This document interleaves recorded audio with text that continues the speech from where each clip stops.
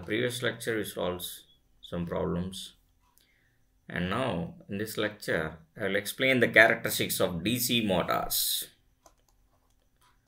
The first characteristics of DC motor is torque versus Ia. T versus Ia, the armature torque versus Ia characteristics.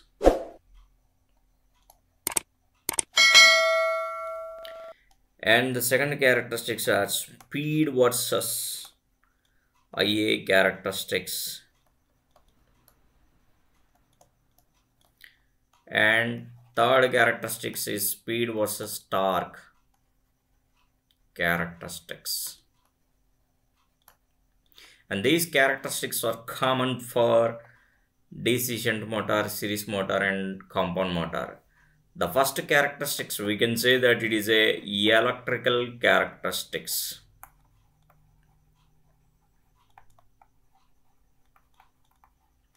In the speed versus torque, we can say that it is a mechanical characteristics.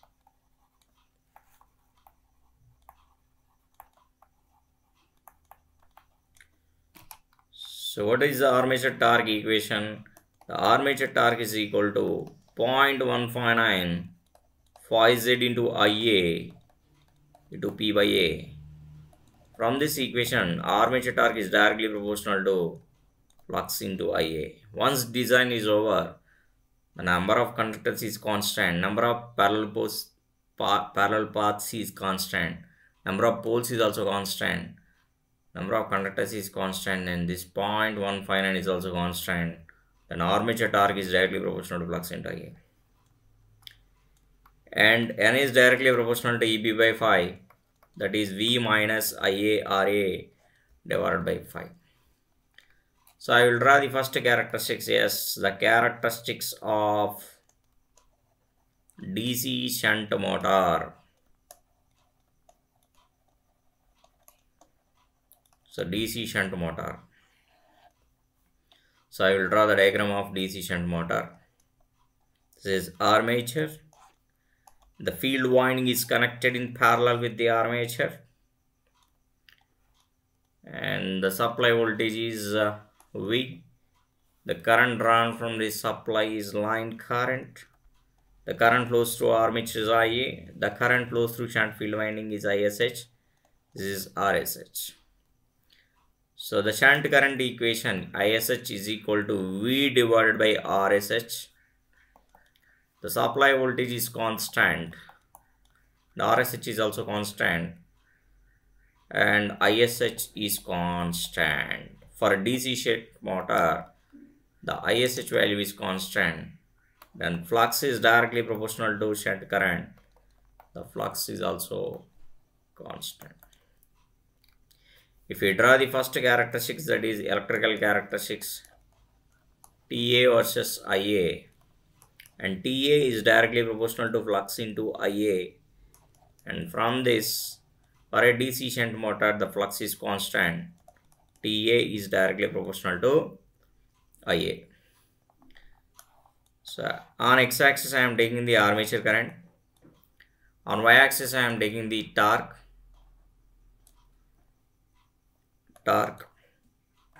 As Ia is 0, when Ia is 0 under machine is under half condition, then the armature torque is also 0. As Ia increases, that means load increases, then armature current is also increases. The torque developed by the DC shunt motor is also increases linearly. This torque is called the TA versus Ia. TA versus Ia. But initially, some current is required. Yes or no? Some current is required to meet the losses. And after Ia naught, the TSH value is increases with increase of Ia. So when Ia increases, as load current increases, that means load increases, then IA is also increases. So IA increases linearly. This is the curve of shaft torque versus armature current, and difference between these two will give the last torque. So TA is equal to TSH plus last torque, and TA minus TSH is equal to last torque. So why this IA naught is comes, right? Under no load operating condition, the machine draws some current to produce the flux. One current is produce the flux and another current to meet the friction and windage losses and iron losses. Some current is required. After that, even load increases, then the shaft current is also increases linearly. And the second characteristics are speed versus IA. So we know that speed is directly proportional to V minus IA RA divided by 5. For a shunt motor, the flux is constant for shunt motor. We can write it as speed is directly proportional to V minus IA RA. So this is speed. On y-axis, on x-axis it is armature current. As IA is equal to 0, or IA is approximately equal to 0, or IA value is low, and speed is approximately equal to V.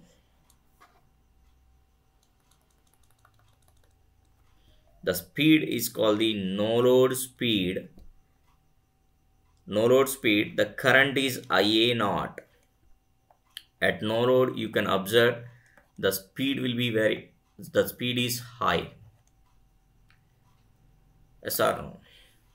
The speed is high at no load. I am taking this is a rated speed. By adjusting the field, you can get the rated speed, and you should not disturb the flux. After that, load increases. What type of load? Mechanical load increases. Then IA increases. IARA drop increases. Then the speed will be decreases. So the speed is decreases like this. So from no load to full load, what is our conclusion point?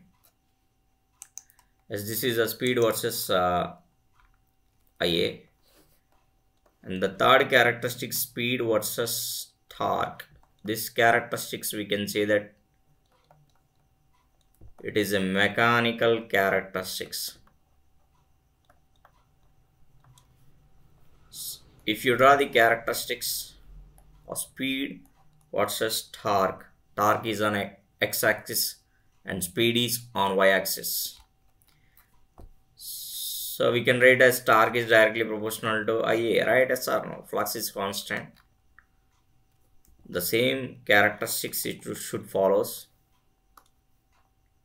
as speed versus IA. So what is our conclusion means? From no load to full load,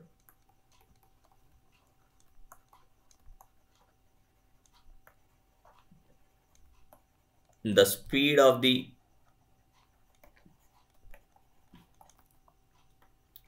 DC shunt motor is almost constant. The speed of the DC shunt motor is almost constant. That's why this is used in blowers and fans, centrifugal pumps,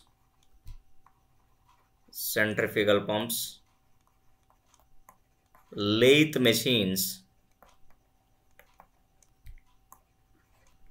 drilling machines, and fifth one is milling machines. So these are all applications of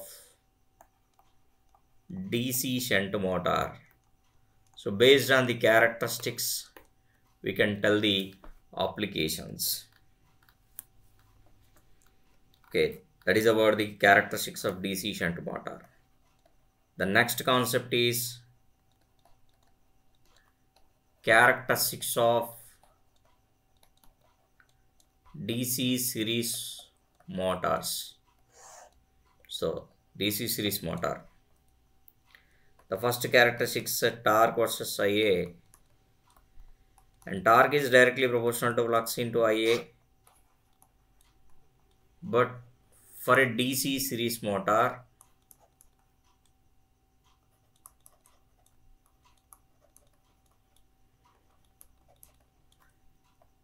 phi SC is directly proportional to IA. The flux which is produced by the series field winding is directly proportional to IA. So I can replace with IA into IA. Then armature torque is directly proportional to IA square. So if you draw the characteristics of torque versus IA, so from the origin, armature torque will start shoot like a just parabola. So after, as load increases, that means mechanical load increases, IA increases, then the armature torque is also increases. If IA increases 2 times, armature torque increased by 4 times. If IA increased by 3 times, then the armature torque increased by 9 times. So after that, if you increase IA, that ISC increases, but the flux goes to saturation position. Then after that, after some load, the torque is directly proportional to IA. It should follow the characteristics is like this. After this point, the flux goes to saturation position. So the shaft torque will start like this. This is the shaft versus IA. The second characteristics are speed versus IA characteristics. Speed versus IA characteristics. Speed is directly proportional to V minus IARA divided by phi. But phi is directly proportional to IA. Rather than decreasing of this one, this will be changes. Yes sir, this will be increases more. That's why N is directly proportional to 1 by IA. So if you draw the characteristics between the speed versus IA, if IA is 0, the speed will be dangerously infinity. It should follow the shape of speed versus IA of a DC series motor is a rectangular hyperbola. That's why the DC series motor can never be started under no load condition. DC series motor can never be started under no load condition. DC series motor can never be started under no load conditions. Why? Because under no load condition, IA0 is small, the speed is dangerously high. Speed is dangerously. So if IA is small, the speed is dangerously high. And the next one is speed versus torque. Then IA is torque is directly proportional to IA square. IA is directly proportional to root T. So speed and torque, it should follow the characteristics of the speed versus IA. Speed versus IA with reduced magnitude. So this type of characteristics or the rectangular hyperbola. We can say that rectangular hyperbola. This shape is a rectangular hyperbola. The applications of this one is, this is used in cranes, hoists, elevators, and cranes, hoists, elevators, and these are the applications of DC series motor. And trolleys also, we can use DC series motor in trolleys, conveyors, and especially electric locomotives. Why we are using? The train of the weight is very high, so initially the speed is less. See, it should follow the characteristics in the reverse fashion. The torque, heavy torque is required.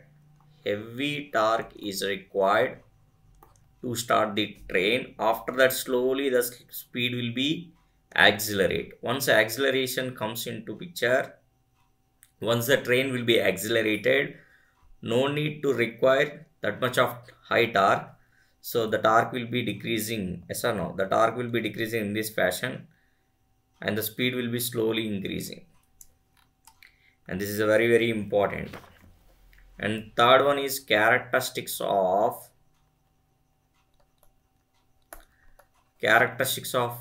DC compound motor. The first characteristics, TA versus IA. If you go for the cumulative, TA is directly proportional to flux into IA, but phi net is equal to phi sh plus phi sc. So TA is directly proportional to phi net into IA. It just like looking like the characteristics which were obtained for DC series motor. Yes or no? So if you draw the diagram of either long shunt or short shunt, whatever the current which is flowing through the armature is IA, phi sc is directly proportional to IA only. This is the shunt flux. So this is torque versus IA of DC shunt motor, TA versus IA. And after that, the series motor is like this. This is about DC series motor. It is increasing in this fashion. After that, the cumulative is less than that of the series. That is between the DC shunt and series. Why? Because phi net is equal to phi sh plus phi sc. It is almost equal to IA. So the characteristics of this black line is represents the cumulative. And for differential compound motor, TA is directly proportional to phi net into IA. So phi net is equal to phi sh minus phi sc. See here, as load increases, mechanical load increases, IA increases, ISC increases, phi sc increases, phi net is increases for cumulative. But here phi sc increases with the increasing of load up to this is same, but the net value of the flux is decreases. So one is increasing and another one is decreasing. Then I got the differential characteristics are like this.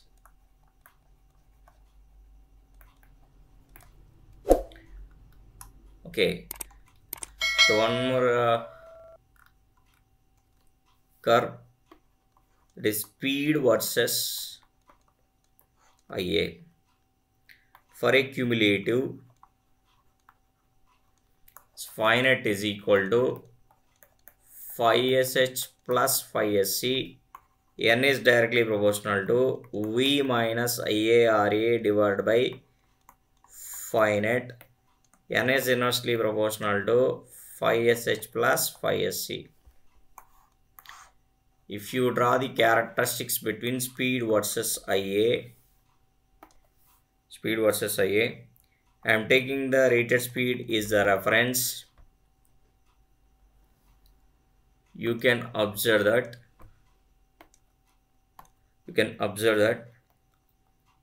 the DC shunt motor is lagging. The speed of the DC shunt motor is lagging like this. From no load to full load, the speed is almost constant. If you go for the cumulative is like this.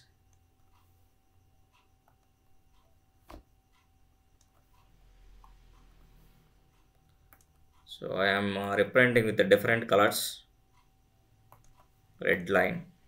So this is called the cumulative, and the series motor is,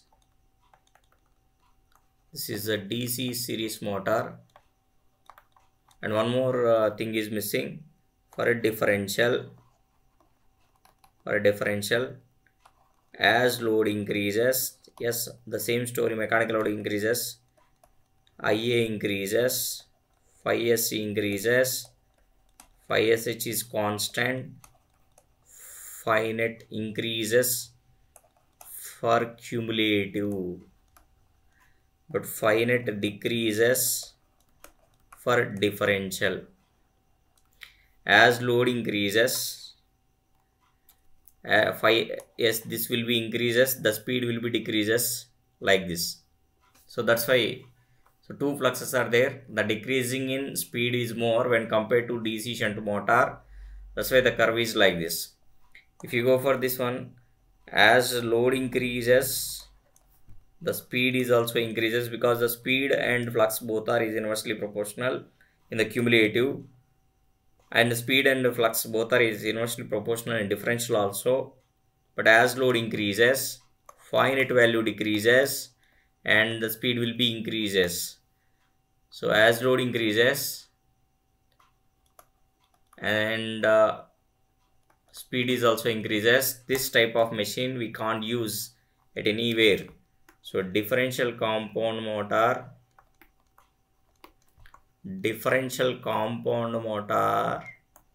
has no applications,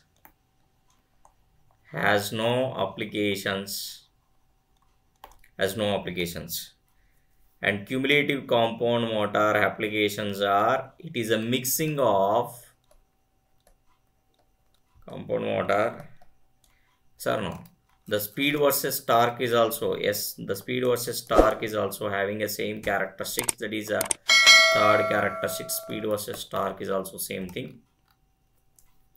The application of cumulative compound motor, what are the shunt motor applications and series motor applications? It is used in rolling mills, punches and shears, heavy planards and elevators. Okay, so with this the characteristics of all the DC motors were over. Thank you guys.